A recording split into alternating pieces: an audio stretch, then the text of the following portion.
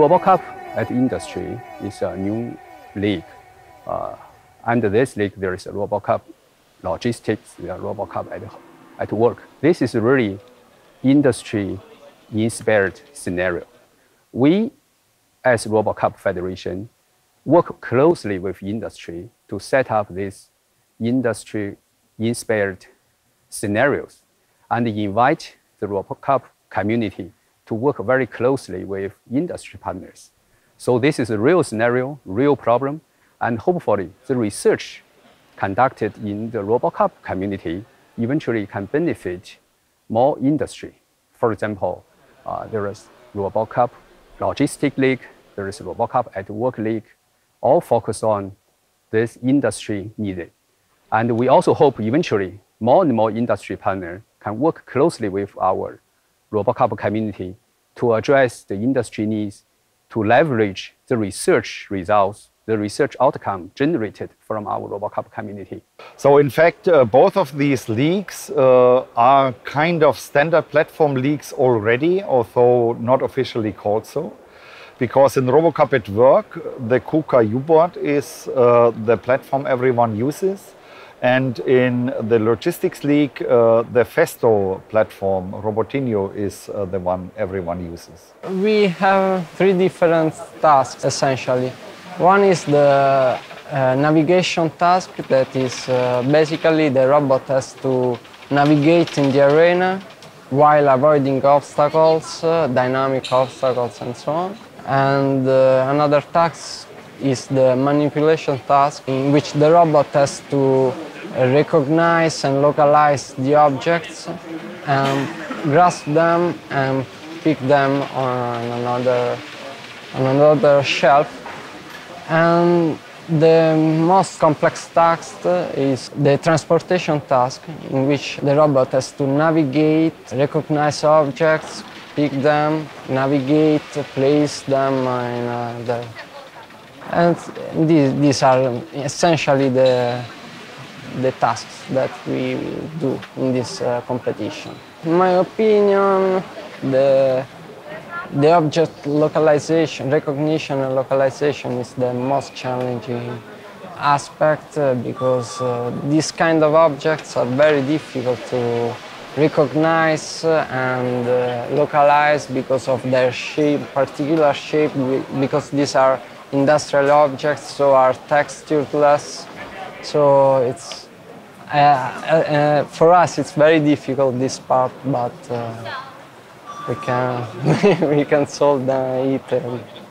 Well, in RoboCup at Work we are using a scaled-down version of a real factory environment. You have conveyor belts, you have places where you have to pick objects, you have places where you have to place them. You can assemble things and you can also mount things. And this is a scaled-down version of a real factory environment, real factory problems.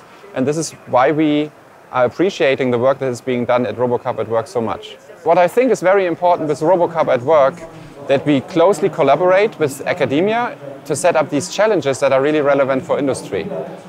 Robots have to carry and transport objects, they have to pick and place objects in the factory of the future. And in the factory of the future, systems will be mobile with manipulators, and it's important to get used the students to these kind of challenges so that they can work later as an engineer in these factories.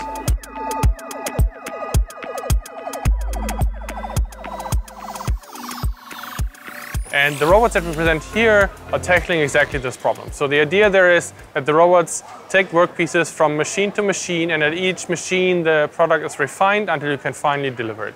And the challenge here is particularly focused on the task planning and reasoning aspects. So what should the robots do, when should they do it, and also coordination so that robots don't interfere with each other and they have an effective distribution of the workload over the whole overall fleet. There are a bunch of cameras spread across the robot.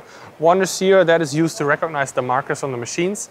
Another one is here that we use to recognize the light signal on the machine for the detection of the state of the machine. There's another one here that we can use for precise alignment by detecting the conveyor belt in the image. The gripper is then used to retrieve and put workpieces from and to the stations that we have. There's a computer inside the base, but that alone is not enough to drive everything, so we have an additional laptop on top that allows us to have more elaborate sensor processing or reasoning processes. The basic robot platform in this league is the U-bots. It's like when you're seeing the other teams, you basically saw the same robot. That's not because the league is stick to this kind of robot. It's just because this is the one standard platform. It's nice to use and it's easy to use. You are allowed to build your own robot, but it's quite hard to invent a whole robot system, so it's easier to just take some money in your hand and you have a basic platform which is nearly okay. Yeah, normally the robot has no camera or any kind of detection system.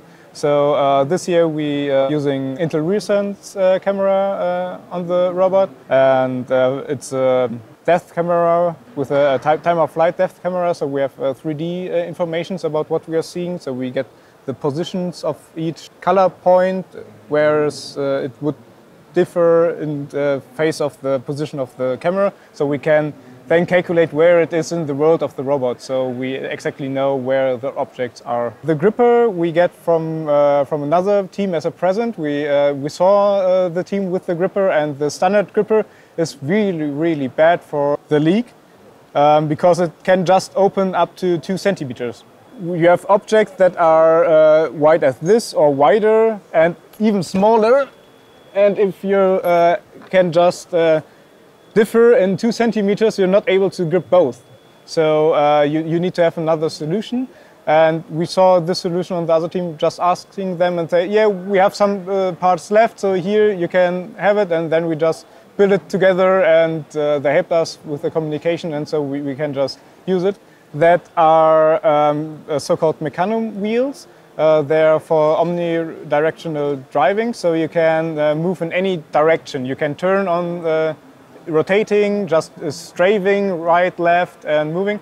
And it's working with these rolls. What is interesting about robotics is you can think about how when you try to imitate human behaviors and everything, you're actually doing something about it as well. Like you can make an improvement or make a discovery, and at the same time you discover and you learn more in depth about what we do. For example, you don't really think much about how you take something, like when you want to grab something, but when you are doing this, you realize that you have to think, how would I do it, and how would I make the robot do it? I've been in RoboCup for 13 years now, and I've seen it, how much it has evolved from like many years ago. And what I think is, whether we like it or not, robots are going to be a major part of our future life. And my question to those who want to join RoboCup or are thinking whether we should join RoboCup or not is, do you want to sit and see the future, or do you want to be part of it?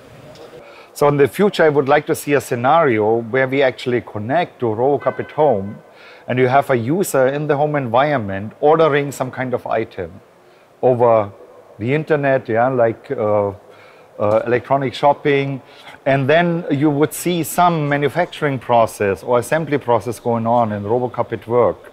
And logistics could help to integrate several of these things to illustrate how a final product is built out of components.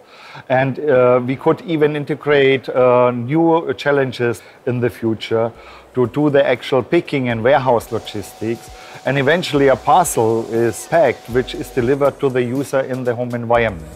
This would be really great to have as a long-term vision for these leagues.